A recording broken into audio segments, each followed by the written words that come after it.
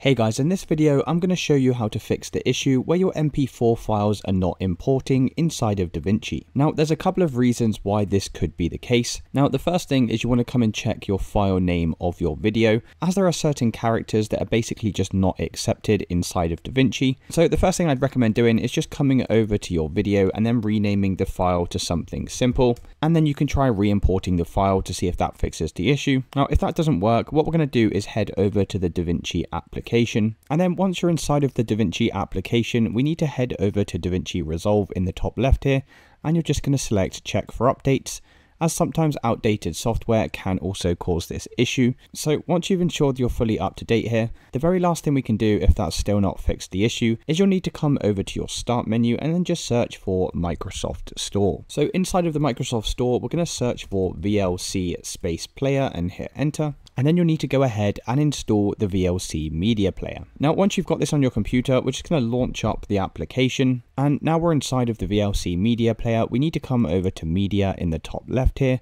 and come down to convert and save. Then inside of this file selection, we just need to hit the add button, and then you'll need to locate the MP4 video that you're trying to import into DaVinci. So I'm going to double click on my MP4 here and then come down to the bottom and select convert and save. Now inside of here, you need to come to this profile drop down, and it's very important that we select this top one here, which is video H.264 plus MP3. You can then come down to destination file and hit browse, and this is basically where we want the video to be saved to.